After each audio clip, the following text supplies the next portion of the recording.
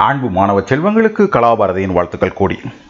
இப்போ ஒரு simple case நம்ம பார்க்க போகிறோம். இப்போ நம்ம எங்களுக்கு ஏற்கனவே என்ன தெரியும் கேட்டிங்கன்னா, ஒரு பாயிண்டில் எவ்வளோ பொட்டன்ஷியல் இருக்கும் டியூ டு ஏ சார்ஜ். ஒரு சார்ஜால் எவ்வளோ பொட்டன்ஷியல் இருக்கும் தெரியும். நம்ம ஏற்கனவே படிச்சிருக்கோம்.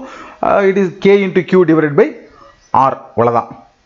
இப்போ என்ன கேஸ் எடுக்கிறோம் கேட்டிங்கன்னா, ஒரு டைப்போலை எடுத்து இந்த டைப்போல் காரணமாக அங்கே என்ன பொட்டன்ஷியல் இருக்கும் அப்படின்னு பார்க்க போகிறோம்.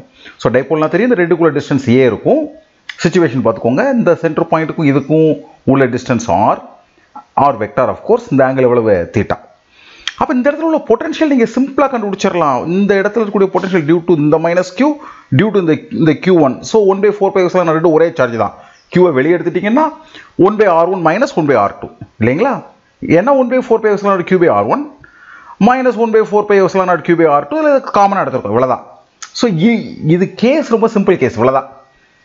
இதுக்கு அடுத்து உள்ளது மேத்தமேட்டிக்கல் மாடலிங். என்ன சென்ஸில் மேத்தமேட்டிக்கல் மாடலிங் கேட்டிங்கன்னா, ரியாலிட்டியில் இப்படி ஒரு டைப்போலில் R1 R2 வேல்யூலாம் கொடுக்கப்பட்டிருக்காது. எந்த வேல்யூ மட்டும் தான் டிஃபைன் பண்ண முடியும், ஆரும் ஏவும் தான் இருக்கும்.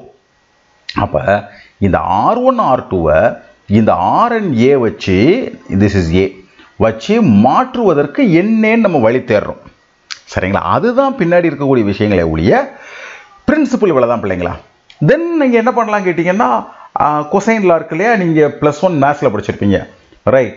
ஸோ கொசைன் லா பயன்படுத்தி இந்த ரெண்டுக்குள்ள ஆங்கிள் உங்களுக்கு தெரியும், தீட்டான்னு தெரியும். So R1 square is equal to R² + A². இந்த ஆங்கிள் வந்து அக்யூட் ஆங்கிளாக இருக்கிறதுனால -2RA cos θ. இதில் நீங்கள் ஆரை காமனாக எடுத்துடலாம். எடுத்துட்டீங்கன்னா இந்த ஃபார்மில் வரும். எதுக்கு இதை பண்ணுறோம் கேட்டிங்கன்னா, இந்த A/Rங்கிற ஃபார்ம் கொண்டு வர்றதுக்கு. ஏற்கனவே ஏதோ ஒரு வீடியோவில் ஷார்ட் பிளேயில் சொல்லியிருக்கேன், ஏங்கிறது வெரி ஷார்ட்டஸ்ட் டிஸ்டன்ஸ். ஏன்னா அது இன்டர்மாலிகுலர் டிஸ்டன்ஸ். ஸோ அதுவே ஸ்மால் வேல்யூ, மேபி 0.0001 மில்லிமீட்டர் இருக்கும். அதை ஸ்கொயர் பண்ணால் still it is reduced very less. இதை நீங்கள் என்ன செஞ்சிடலாம், this can be removed. So 1 - 2A/R cos θ.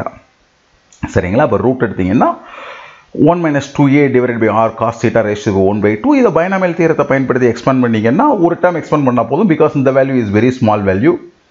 ஆருடைய value ஏவோட வேல்யூவோட ஒப்பிடும்போது ரொம்ப பெருசு. So 1 / R × 1 + A/R cos θ. இதே மாதிரி நீங்கள் எதையும் கண்டுபிடிச்சிடலாம். 1/R1 கண்டுபிடிச்ச மாதிரி 1/R2வையும் கண்டுபிடிச்சிடலாம். அதை நீங்கள் ஒரு பயிற்சியாக வச்சுக்கோங்க. சார் அதை கண்டுபிடிச்சி காமிக்கல, நான் நேரடியாக என்ன செஞ்சு காமிச்சிருக்கேன், அந்த வேல்யூவை டேக் இட் ஃபார் கிராண்டட் எடுத்துக்கிட்டேன். இந்த இருக்கு பாருங்கள், 1/R1 கண்டுபிடிச்ச மாதிரி 1/R2 கண்டுபிடிச்சிடலாம். அப்படி கண்டுபிடிச்சிட்டிங்கன்னா இந்த 1/R1ஐயும் 1/R2வையும் இங்கே காமிக்கிறேன் பாருங்கள். இந்த ஒரிஜினல் ஈக்குவேஷன் இருக்கே அங்கே அதை தான் இருக்குது, இந்த இருக்குது. இந்த ஈக்குவேஷனில் 1/R1ஐயும் 1/2வையும் அப்படியே பிளக்இன் பண்ணுறீங்க, ரைட்? ஸோ 1/R நீங்கள் காமனாக வெளியே எடுத்துட முடியும். A cos θ/R - A cos θ/R cancel ஆயிரும். So 1/4πε0 2AQ divided by R² cos θ வரும். இந்த 2AQங்கிறது Pன்னு நம்மளுக்கு தெரியும். Pங்கிறது moment, dipole moment, that is 2AQ. So அதை Pயை வச்சு ரீப்ளேஸ் பண்ணிடலாம். P cos θ divided by R². இந்த ஃபார்மில் உள்ளதை ஞாபகம் வைத்துக் கொள்வதற்கு எளிமையான ஃபார்மில் எழுதுறதுனா P cos θ இல்லைங்களா? ஸோ P cos θ எங்கே எதுக்கு உள்ளது பாருங்கள், உங்களுக்கு தெரிஞ்சிடும். டைப்போல் மொமெண்ட் Pக்கும் ஆருக்கும் உள்ளதான ஆங்கிள் தீட்டா. ஸோ